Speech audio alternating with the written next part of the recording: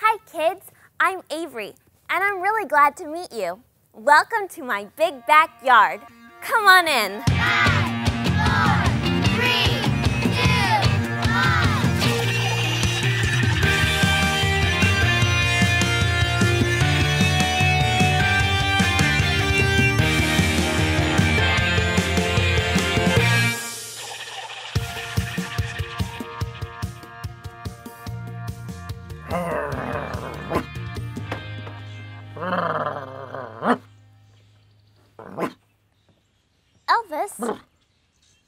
Elvis, what are you doing?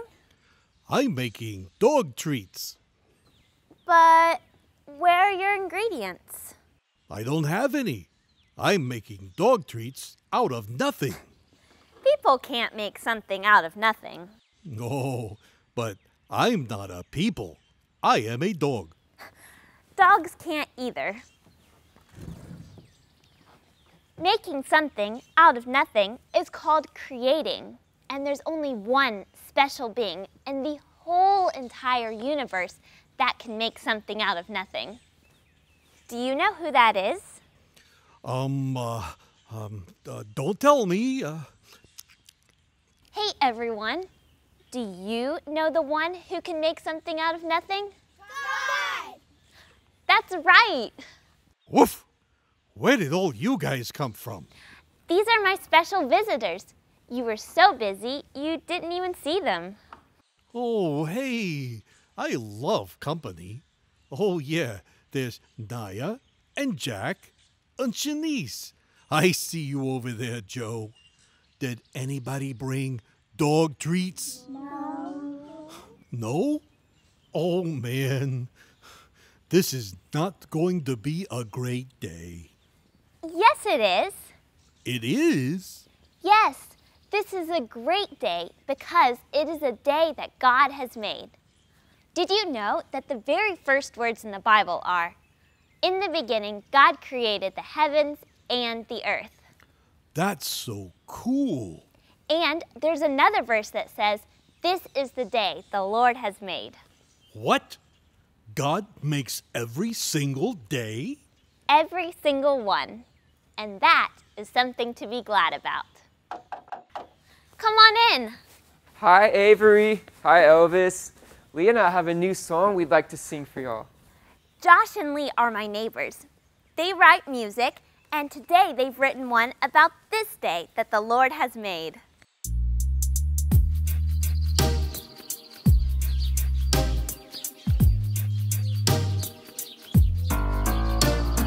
This is the day that the Lord has made. I will rejoice and be glad. This is the day that the Lord has made. I will rejoice, I will rejoice, I will rejoice and be glad. This is the day that the Lord has made. I will rejoice and be glad. This is the day that the Lord has made. I will rejoice, I will rejoice, I will rejoice and be glad. Rejoice, rejoice, again I say rejoice. Rejoice, rejoice, rejoice, for the Lord God is near. This is the day that the Lord has made. I will rejoice and be glad. This is the day that the Lord has made.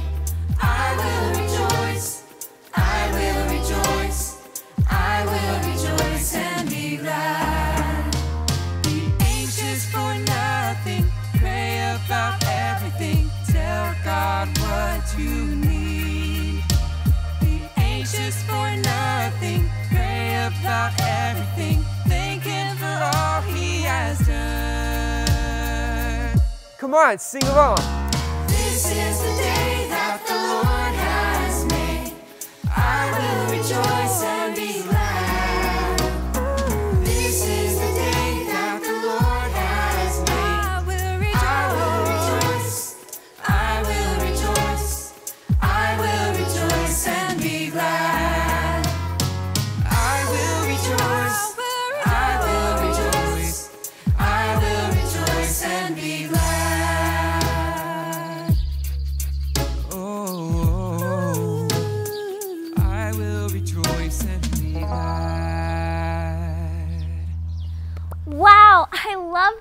song. I think it is so cool that you write your own music. Will you come back again soon with more new songs for us? We would love to. See you later. Bye. Bye, everyone. Bye. Avery, I've been wondering. God made today, right? That's right. And Genesis 1:1 says, in the beginning, God created the heavens and the earth, right? Right again, Elvis. So, what else did he make? Well, everything that we can see or smell or taste or touch or hear, and lots of things that we can't. That's more than I can think about, I think. Tell you what, let's take a tour around my backyard and look at some of the things that God made. Okay, but watch where you step. I've got a few bones buried back here. Well, God made the plants and the seeds. And my doghouse, and my food bowl. Well, sort of. God made everything we need to build things like houses and fences and swings. Okay, what else? Well, what am I walking on? Grass. And what does our swing hang on? The big tree. And who lives in the big tree? The birds. Wow, it must have taken God a long time to make all this. Actually, the Bible says God created everything in just 6 days. Huh? Say what? Come on in, Mr. Michael. We're in the backyard. Mr. Michael is our friend from down the street. He always has something really cool to show us. Hi, Mr. Michael. Hey, you brought Zachary with you. Hi, Avery. Hi, Elvis. You can call me Z, like my dad does. You got here in the nick of time. Oh? What's going on? Avery's been telling me all about how God created the world and everything in it, out of nothing. That's right. And in fact, God did it in 6 days. That's what Avery said. You know, Zachary and I, we've gotten real excited talking about this at home. It's amazing what God made. Avery, why don't we use your KidVue screen to show everybody at home what he made? Let's do it. KidVue screen up. In the beginning, there was nothing. Nothing? Like no ground, no sky, no air? That kind of nothing? That's right, Elvis. There was nothing. But God was there. And God had an amazing plan. On the first day, God said, "Let there be light." And that's how it all started. God called the light day, and He called the darkness night. That's so cool. On the second day, God pulled the land apart from the sky. He formed the planet we live on today. We call it Earth. But it's not a cold, empty rock swirling in space. This planet was made for life. On the third day, God carved out the land. He made mountains and lakes and fields and oceans. He added all kinds of plants and trees. He made every kind of fruit and veggie you could imagine. And everything God made was very, very good. For the fourth day, God filled the sky with lights, suns and moons and twinkling stars. Every star you'll see in the sky tonight was put there by God. But just for us, God put the sun to light up the day and the moon to shine at night. And God was very happy with all of it. That's really great. But that's just 4 days. Is that all? No, that's not all. How many days does the Bible say it took God to create everything? 6? Yep, 6 days. We've talked about the first 4 days. So how many days do we have left? Oh no, math. I'm just a dog. I barely made it through puppy school. Hey Z, let's help him out. How many days are left? It's 2, days 5 and 6. Yep. And for those days, we're going on a trip. A car ride. Oh boy. Car ride, car ride, car ride. Where are we going? To a place filled with examples of all of what God created on days 5 and 6. Come on, everybody, let's go.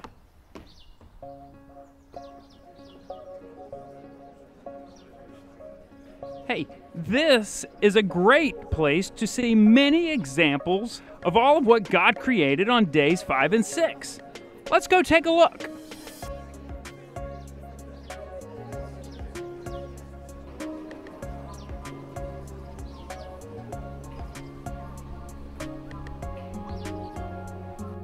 On day 5, God made everything that lives in water.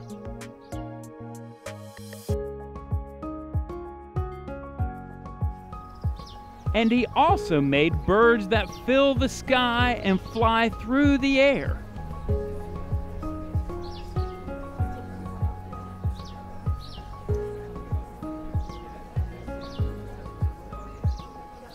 Day 6 was pretty amazing too. On that day, God made all the animals that live on land. From big to small, God made them all.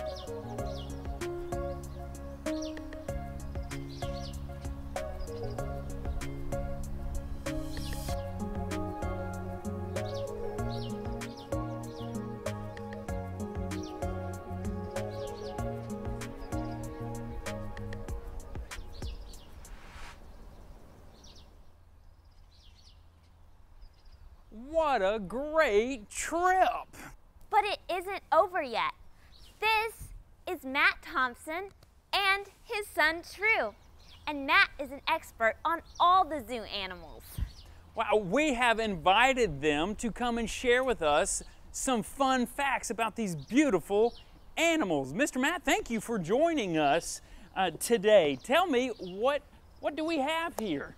Thank you for having me. So we have 2 very recognizable animals, but also 2 very unique animals. And when I talk about animals and show off God's creation, I really like to show animals that people know, but also that are very unique. So this is a baby kangaroo, and he's super cute. He's obviously very small, and then when they're born, they're teeny tiny, but this animal will grow up to be over 6 feet tall.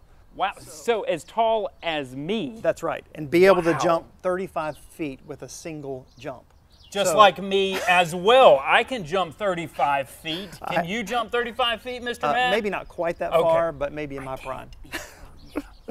But the way these guys are built is just so incredible. So they're in the family macropod, which literally means big feet, but the way they're made to jump. So they're literally spring loaded. So they store 70% of their energy in their legs, and so when their body hits that, they can jump 35 feet. So they can move very quickly, and they're just very powerful. So incredibly unique animals.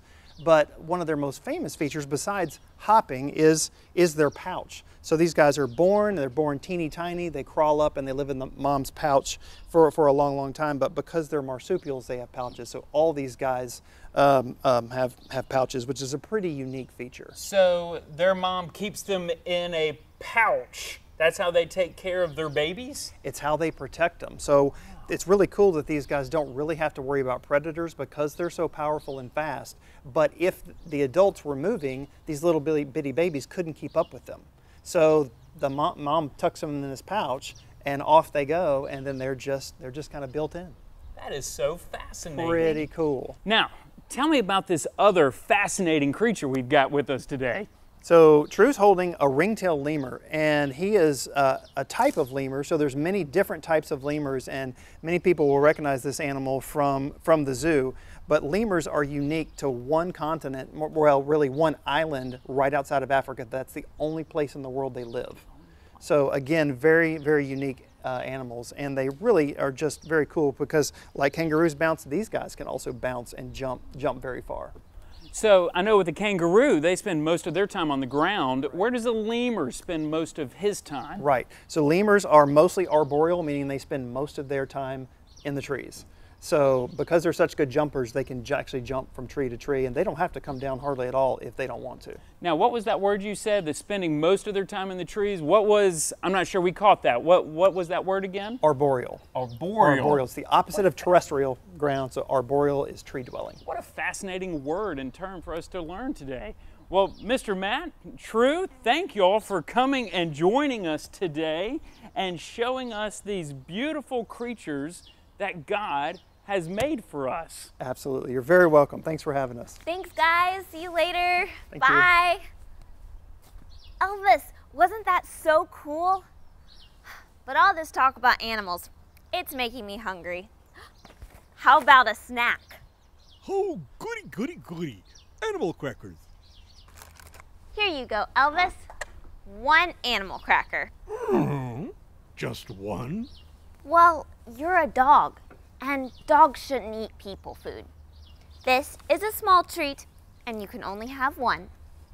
Hey guys, how was the zoo? Oh, it was great. We saw lots of animals, and God made every one of them.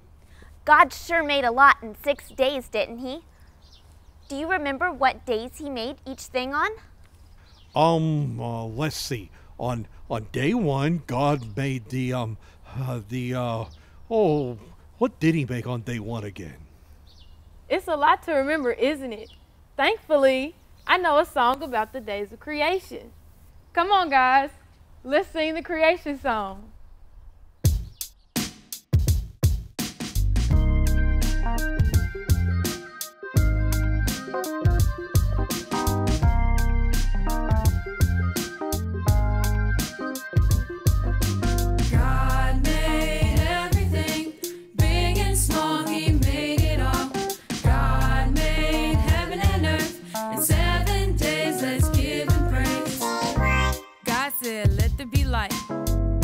He separated day from night. God made the sky above and the waters below.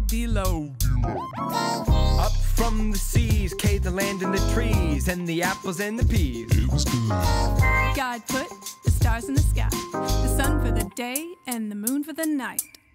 And it was good. God made everything, big and small, he made it all.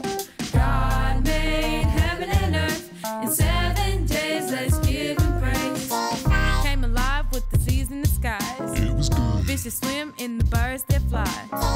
God made the dogs and the cats, fox and the rats, caribou, kangaroo, buffalo, and the ants. And it was good. God had something better in mind. In his very own image, he created mankind. From the dust he made life his greatest design.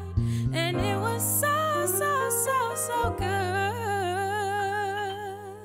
No, it was very good. God said that it was blessed. He declared this day as a day of rest. Now you know, now you know, now you know, don't you see? Now you know how the world came to be. God made everything, big and small, he made it all.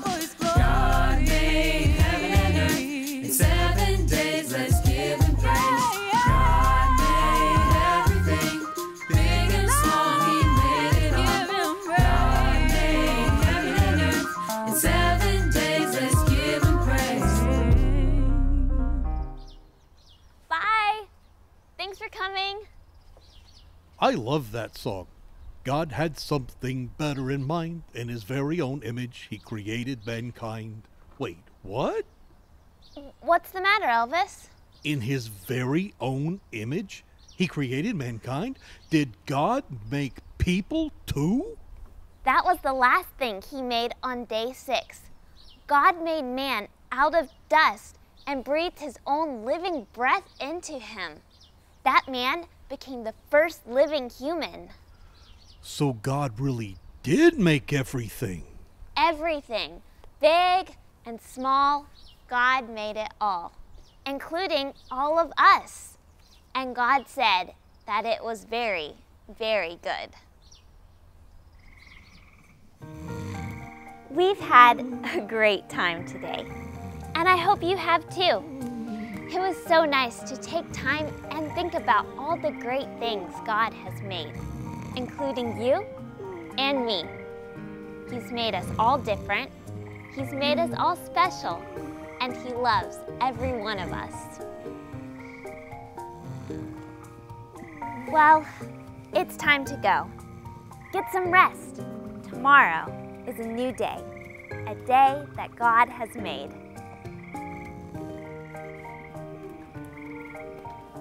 See you soon.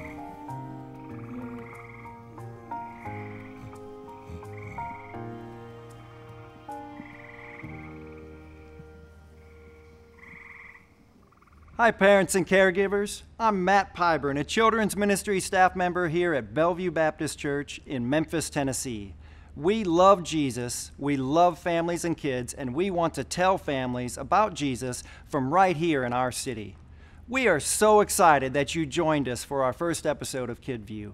Each week we will provide more fun and inspiring adventures with Avery and her dog Elvis as they explore the world around them and learn God's truths from right here in Avery's backyard. This week, we started with the very first words of the Bible. In the beginning, God created the heavens and the earth.